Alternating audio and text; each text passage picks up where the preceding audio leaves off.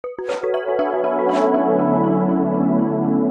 what's up guys? This is Guy here with KB Trainings. Welcome to this new video where I'm going to talk about zero-touch provisioning on the Checkpoint Quantum Sparks.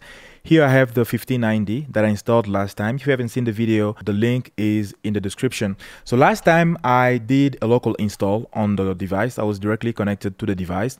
But now I'm going to talk about the option that I briefly mentioned last time. Zero-touch will help you deploy or manage initial configuration on hundreds or thousands of devices. And if you are a small or medium business with a lot of sites to manage, or if you are a managed service provider, this is going to be very handy. You're going to be able to manage the initial configuration for all those devices through a single dashboard, the zero-touch dashboard that I'm going to show you. So here we have a device. I'm connected to it locally. You can see the local IP here. And we have some basic configurations. And notice something here under users, administrators, I have only a single admin so far. So I'm going to add a second admin with the new configuration that we're going to pull from the zero-touch dashboard.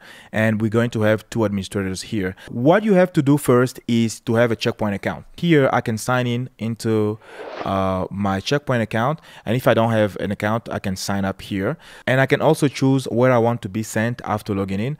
I want to go to the user center and I will just sign in. So now I'm into the user center. And if you don't have your small business registered here, you can do that by going under assets and click on my account. Like here, I created one for KB Trainings. This is the account number for it. And here I can add my devices and have an inventory of all the devices for KB Trainings. And if I want to see the devices that I have registered under my SMB, I can go under assets/info and click on product center. And here we're going to have our products that we currently have. Right now, I just have one. This is the 1590 that I have here on the table. And I selected my KB Trainings account. So this is good. This is where you add your new devices. If you buy a new device, you want to add it to your SMB in this portal. All the links are in the description of this video. So you can go on this link to register a new device. And you need two information. You need the MAC address of the device and you need your registration number. You can get it when you buy the device, or if you have access to the device, you can go under Home, License, and here you can see the MAC address of your device as well as the registration key for that device. So when you bring that here, you plug in the two information, click on next, you should be able to register your device and it should show up here. So once you have your device listed here, then you can go in the zero-touch dashboard to make sure that you have your template in place. And I am on the link that is in the description. So here I can log in using my same credentials that I use in the user center. So I can log into here. So inside the zero-touch deployment dashboard, we have three options here. So first of all, we have the templates. This is where you can create a template for your devices. So when a device is claimed and linked to a template, it's going to grab that template and install it locally. So here we have the different templates. And the second one will show us the claimed gateways. I haven't claimed anything so far, but I have all my devices under inventory. This is where all your devices you have a link to your account under user center will show up. And you can then claim them on your account and link a template to it. So what we're going to do now is create a new template for our gateways. So I'm going to click on New, and we're going to create one for an SMB for the Quantum Sparks. I'll do Small Office, and I'll give it a name. I can call it initial underscore config. And for the comment, I'll do do you want to send data to Checkpoint? Yes, I can. Do you want to switch the appliance to a centrally managed mode? No, not for now. But we're going to talk about the SMP or the security management portal in the next video, so don't miss that. And by the way, if you like this kind of video, don't forget to like it on YouTube to support the channel and follow me on Facebook, Instagram, and Twitter. I share most of the behind the scenes on Instagram, so make sure you follow me there. It's also a good way to reach out. So if you want to text me or something, do it on Instagram. Okay, so we don't want the centrally managed mode for now. It's not under construction. So if your site is under construction, you can add it, but select this option here. So what country are we in? United States for the wireless. And my time zone, and I want to use the NTP servers from Checkpoint. That's fine. So where do I want the administrator to have access from? From the LAN, that's fine. Trusted wireless, that's good. VPN, maybe not. Internet, that's fine. I'm going to show you how I'll have access to the device through its public IP as well. and I can also do this from anywhere. That's good. So here we have to set the admin password. I just do admin password. And by the way, this is going to create a default admin called admin with this password that we're going to set here. So that's it for this tab. We can go under cloud services, reach my device settings. You can allow connection when it's unreachable. When, for example, your device is behind the firewall or it's not reachable directly from the internet, you can set up this option, or you can do all the SMP configurations as well. Again, we're going to do SMP in the next video. So today we're going to ignore everything here. And I would just go under Clish. This is where you can write a script that is going to be deployed in your device. You can do something small, or you can do the whole configuration here. But for today, I'm just going to do some small thing. I told you about the admin user that we had. Right now, we only have a single admin, but I'm going to add this script here. It's just going to add a new administrator, and I'm going to call him Guy. He is an admin, and this is the password. I didn't hide the password. I didn't do the password hash or anything.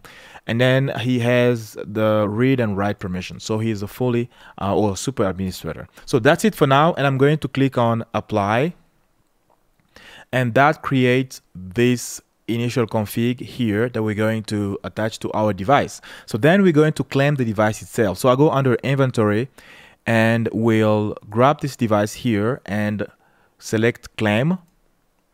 So from here I can give it a name. This is going to be the host name of the device itself. So I'll call it KB Trainings 1590, and I'm going to link it to this initial config template. If I had any other template, or of course you're gonna have many templates over time, but I'm going to link it to this initial config here with the comment that I put in there, and then I'll click on apply.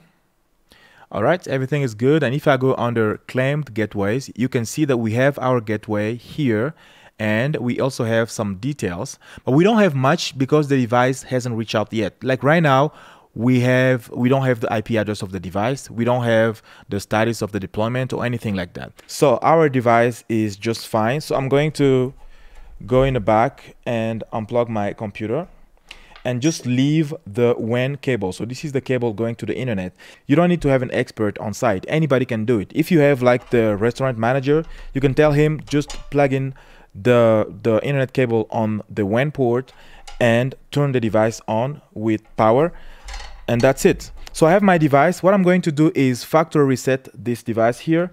Of course, I'm going to grab my pin that I always have on my keys. As a tech guy, this is very helpful for SIM cards or resetting devices like here. So I'm in the back of my device and I'm going to insert this in the factory reset hole here to click the button. And we're going to keep our eyes on the device here. Let's see. I just clicked on it. Now it's pink.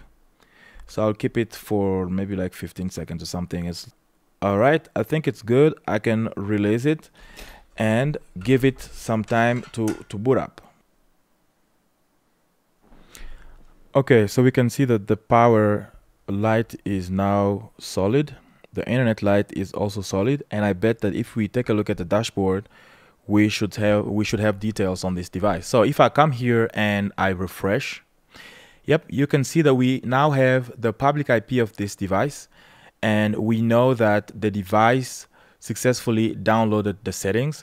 So now the device should be up using this IP. So what I'm going to do, because I allowed the access from the internet, I'm going to open my browser, do HTTPS, put the IP, and add the 4434, which is the port, the default admin port. And yep, I have access to the login. And here, I can use admin and admin password to log into my device remotely. And this is very good, very convenient. And let's also go into the device and confirm that we have the new user that we created. Under user administrators, we have Guy, which is the new super user that we added to the configurations. All right, guys, that's all. That's how you can deploy your device using zero-touch deployment. And as I said, very helpful for multiple sites. You don't have to manage every single site locally. And it's very helpful if you are troubleshooting and need to factory reset your device. You at least know that you can link it to a template, and once the device comes online, it's going to be using that template, and you can do whatever you want after that. Thank you guys for watching, and if you like this video, don't forget to like it on YouTube and subscribe to the channel. Also follow me on Facebook, Instagram, and Twitter. And if you are studying for the CCNA, I have a course available on kbetronics.com. It's there from zero to engineer and will help you get your CCNA. Thank you, and I'll see you in the next one. Take care and bye.